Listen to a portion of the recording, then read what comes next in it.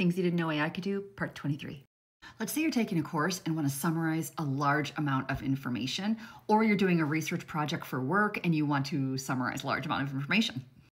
At NotebookLM.google.com, you're going to upload all of your source files. Now, the good news is that your sources can come from a variety of different things. They can come from Google Drive, you can link websites or YouTube videos, or you can even paste text directly.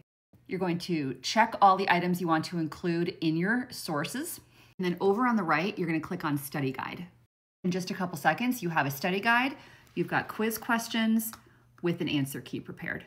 You can also create a briefing document or an FAQ or even a timeline. You can also create a two-person podcast about that content if you want to listen to the summary instead of read it. This is the best way I've found to synthesize a lot of information very quickly. Upload it to NotebookLM, consolidate your sources, and create your briefing documents, your study guides, or your audiogram. Save this video and follow along for more AI tips.